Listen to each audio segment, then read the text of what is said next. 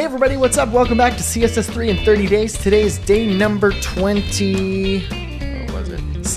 We're going to be building a drop-down menu.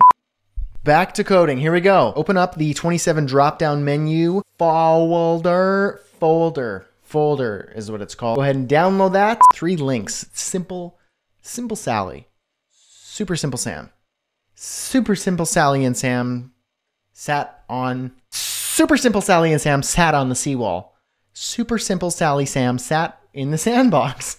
There we go. My fingers are typing a little slower and clunkier than usual. It's a little chilly down here in the basement. I mean, in my super high-end premium studio up in the skyscraper. Ooh, 323 B40. Kind of reminds me of UB40, the popular British reggae band. Ooh, baby, I love you every day. Yeah.